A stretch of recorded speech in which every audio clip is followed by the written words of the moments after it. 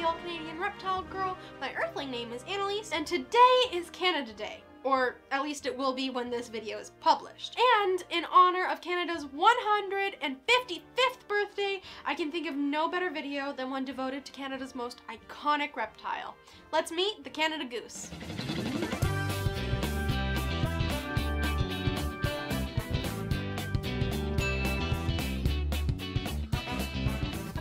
Housekeeping items just to make sure that we are all on the same page. First is that the Canada Goose is, in fact, a reptile, just like any bird. I think amongst the reptile / nature / science-y enthusiasts, that is pretty well known. But in terms of the general public, even though birds have been classified as reptiles for decades, it's not really the norm in the collective consciousness. So if you didn't already know this fun fact, birds are archosaurs, a crown group of reptiles that contains dinosaurs, pterosaurs, and their last living representatives, crocodilians and birds, and maybe turtles, but that's a whole other thing. This means that crocs and alligators, and maybe turtles, are far more closely related to birds than they are to lizards and snakes, like Johanna, my Cali king snake here. Neat, eh? The other item to address is that I know there will be folks watching this who are not the biggest fans of Canada geese, and I can understand why. It is Canada geese, by the way, not Canadian geese. So to save you the hassle of having to put your specific personal grievance about the Canada geese in the comments, I'll just run down the more common issues people have with these guys. They poop everywhere. While you might hear folks cite this as a big health risk, their poop actually doesn't pose any significant increased risk to us. It is still pretty gross though. I mean, it's all slippery and smelly. It's poop. They are noisy, honking away to communicate to each other or as warnings or threats, or just to irritate us. They have become pretty comfortable around us humans and are not shy about begging for food. And they can become pretty aggressive if you don't share. Speaking of aggressive, they can just be aggressive all around and do not back down, even against animals many times their size. They can be territorial, especially in the spring when they have nests and babies to guard. And when you're talking about a big animal with powerful wings and a tooth-filled beak, let me say, you do not want to be face to face with an angry Canada Goose. You know, I didn't even know that they had teeth until that one bit you in Indiana. Yeah, I recall. They're not really teeth, by the way. They're actually called tomia. It's cartilage that's like part of the beak and the tongue, but they basically look and function as teeth on the tongue. They also pose a risk to travel. Many a plane has been taken out by bird strikes from Canada geese. You've probably heard of the Miracle on the Hudson? Yeah, Canada geese. Splish, splish. The general consensus around the Canada Goose can be summed up in countless memes. I think I could point all day and there would still be more memes. In fact, legend has it that Canadians are so nice because all of our hate and anger is siphoned off and concentrated into the Canada Goose. As nuisancey as some think they are, I think that they are underappreciated as incredible animals. They are big, beautiful, intelligent, emotionally complex. They are incredibly cool. And that cool stuff is what I really want to focus on today. Before I tell you a bunch of awesome things about the Canada Goose, I'd like to tell you a story, if you'll indulge me, for a minute, to help you understand why I love these cantankerous, waddly reptiles so much. I've mentioned before in some of my other videos that since I was old enough to walk, I would be out fishing with my dad pretty much every weekend that the weather was good enough. And unsurprisingly, this meant hours and hours spent around Canada geese. Despite their reputation, I have never had a Canada Goose be aggressive towards me. The grumpy, hissy ones would just kind of move off somewhere else, but usually they just kind of hung around and did their thing while we did our thing. Now, full disclosure, my dad has had a couple of run-ins in his time, but he's been fishing a lot longer than I have. He is so old. But for me, they're always kind of constant companions during one of my favorite activities. When I was 7, my family and I moved to South Bend, Indiana for my dad's work. Moving to a new country was super scary. Everything was different. Not really different, but just different enough to be unsettling. Like, how many brands of ketchup do you need down there? A whole aisle in the grocery store just for the Oreos. Half the flavors don't even look that good. Is that really necessary? Anyways, new country, new school, whole new life. But guess who was there every time I went fishing or looking for frogs in the pond in my apartment complex? Yep, Canada geese. While I adjusted to my new life in Indiana, they were there as a little reminder of home.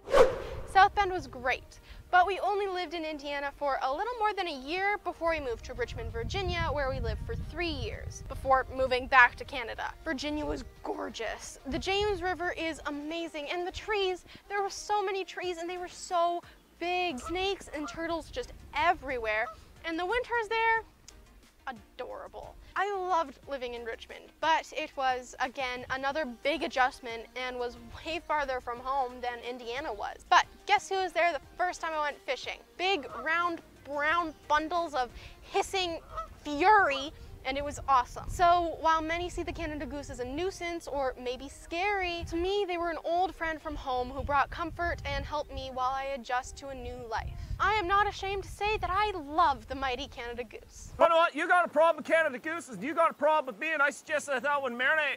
Okay, enough of the mushy stuff. Let's get down to goosey business.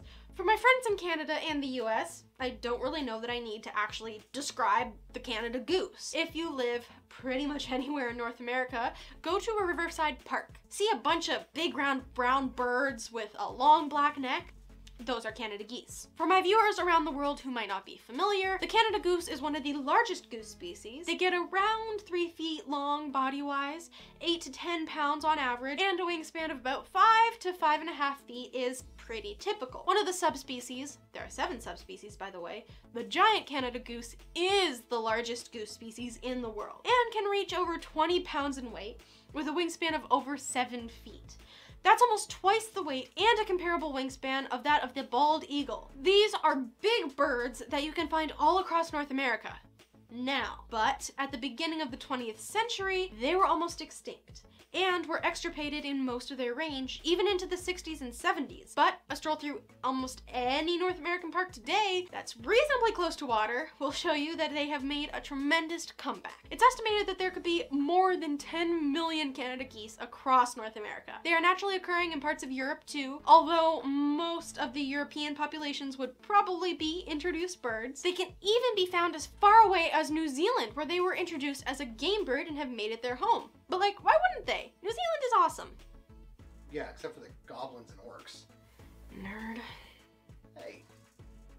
Conservation efforts helped stave off extinction, and they have figured out that our riverside parks and golf courses are the perfect place to live and raise a family, safe from most of the predators that they would encounter out in the wilderness. For those few urban predators that they still do have to contend with, the acres of manicured grass that we provide them gives them lots of unobscured lines of sight to see danger approaching. In fact, they are so good at living alongside us that many populations no longer undertake their grueling migration, more on that in a minute, and will just stay put all year, enjoying all the amenities that a city has to offer. So now that we've got them all set up, let's go through some of the amazing things that you need to know about the Canada Goose. They are smart. Geese in general are among the most intelligent of birds. Domesticated geese can be trained quite easily, bond strongly with their people, and make great watch animals to guard against animal and human intruders. While it's not permitted to domesticate a Canada Goose, at least here in Canada, though that would be pretty awesome, they still possess remarkable brain power. They have excellent memories and easily remember people and situations, and have powerful problem-solving skills. Story time, whoosh.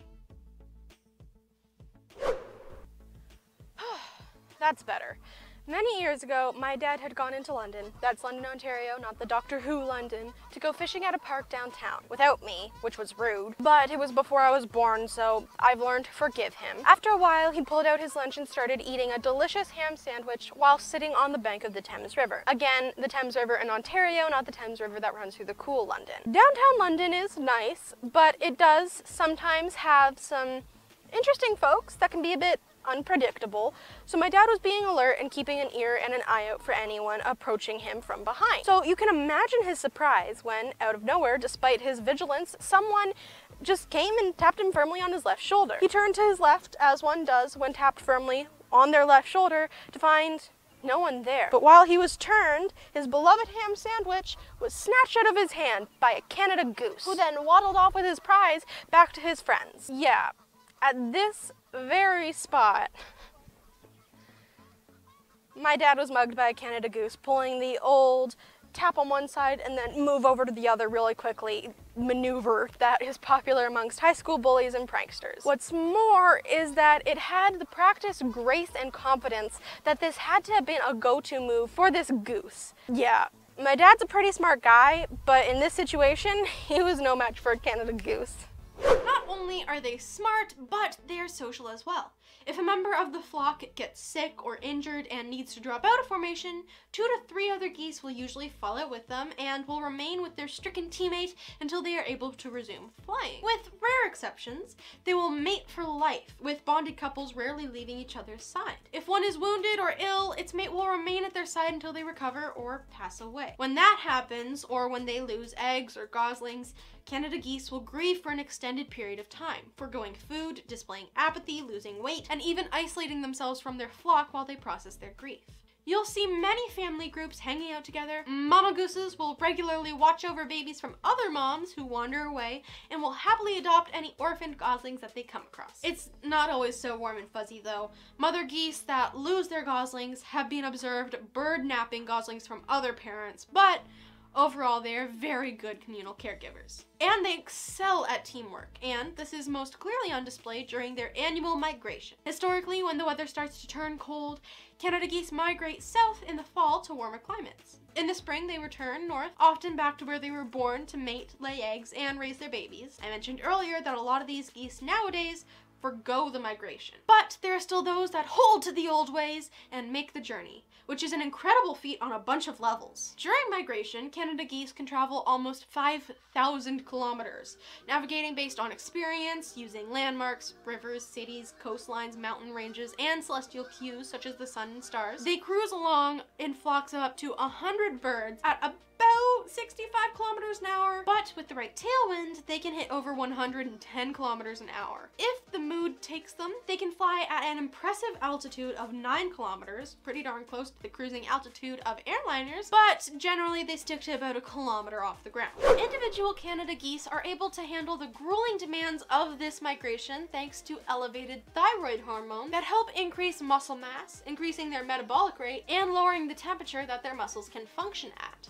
But it's their ability to communicate and work together that really gives them the edge. The V formation that a flock of Canada geese adopt when traveling together is unquestionably iconic, but they don't just use it because it's on brand. No, there is actually a lot going on there. From the ground, it looks like a straight V all on one plane, but each goose in that formation is actually flying a little higher than the goose in front of them. As a goose flies, vortices of air will move back and up, reducing air resistance and creating a slipstream. A goose flying in these slipstreams uses far less energy than they normally would, and by flying in this formation, geese can increase their range by 70% on migratory flights. This formation also helps keep the birds in visual contact with each other to ensure that they stay oriented and prevent crashes. Kind of an important part of flying somewhere is that you don't stop flying.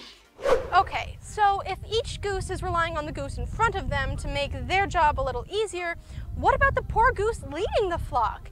Is his job way harder than all the others? Won't he gas out, get tired, and slow everyone else down? Yes, and yes. And this is where teamwork really comes into play. Anyone who has seen a flock of geese flying overhead probably knew that they were coming long before they actually passed, thanks to a whole lot of honking going on. Like that honking. That honking is the flock cheering on their leader, encouraging them to push the pace. Think of it as words of encouragement from your personal cheerleading squad as they follow you about your day, providing motivation and encouragement as you work, completing any chores, cooking, exercising, even cheering you on as you relax in front of the television after dinner. As much as positive motivation can help, eventually the lead goose will get tired. When that happens, they will fall back and a new goose will take the tougher lead position until they get tired and a new leader cycles in, and so on and so on. Another thing you might have noticed is that the V formation has one arm of the V that is usually longer than the other. Why is that? Well, the flock is usually contending with a crosswind of some kind, unless they are flying directly with or against the wind, which is not that common. The geese on the longer leeward side of the formation will have an easier time flying thanks to the geese on the windward side breaking the crosswind. When you put it all together, you end up with like different zones of difficulty, and through constant communication, individual geese will transition through the various zones to ensure that the whole flock keeps moving apace. Through a clear, shared goal, lots of encouragement, communication, and excellent teamwork, a flock of Canada geese can cover as much as 2,000 kilometers in a single day. The Canada Goose has a lot to teach us about working together, eh? You're so lovely. Look at them all waddling. They're so adorable. Just want to hug them. This ended up being quite a bit longer than I thought it would be when I started putting this together, but you know, that's okay. I think that the Canada Goose is worth it. If you love Canada geese like I do, I hope that you enjoyed learning a bit about why they are pretty awesome. On the other hand, if you're not a fan of Canada geese, I don't expect that you're suddenly going to change your tune on them, but maybe this helped you see them in a slightly different light and might just give you a little sliver of something to admire. A big shout out to my friends on Patreon. You guys are as awesome as having golden goose eggs. Head on over. What? Really? Yeah? Okay, how about having you guys as patrons is like having a feather in my cap. Oh, stop. Okay. Okay, head on over to patreon.com/allcanadianreptilegirl and join my flock. Oh. Really? Yeah. What? These jokes soaring over your head? Hey, oh, I got a question. When are you leaving the nest? Haha. If it's not too much trouble, please give that like button a little peck and subscribe and peck that little bell icon too so it'll honk the next time I upload a new video. Until next time, remember to nurture all nature. Bye! I think your brains are scrambled. You're really cracking me up over here. You had that one ready for me, didn't you? I might have come up with a few goose puns just for this specific case. Bye! My phone. Oh, don't eat it! Anyone who has seen a flock of geese flying will... Oh, I'm so sorry! I just kicked a goose.